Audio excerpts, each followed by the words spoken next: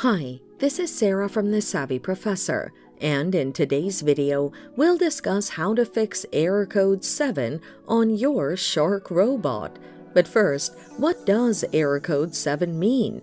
Error code 7 indicates a fault with the cliff sensors.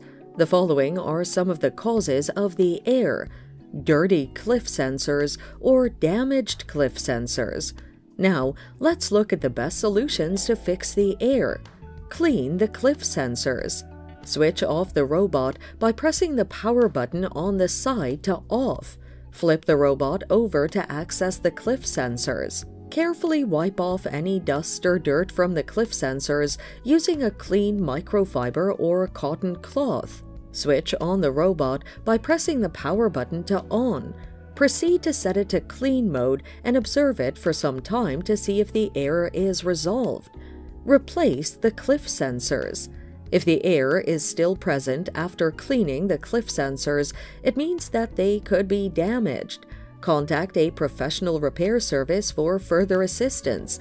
They may need to replace the cliff sensors. And that's it. Thanks for watching. Till next time.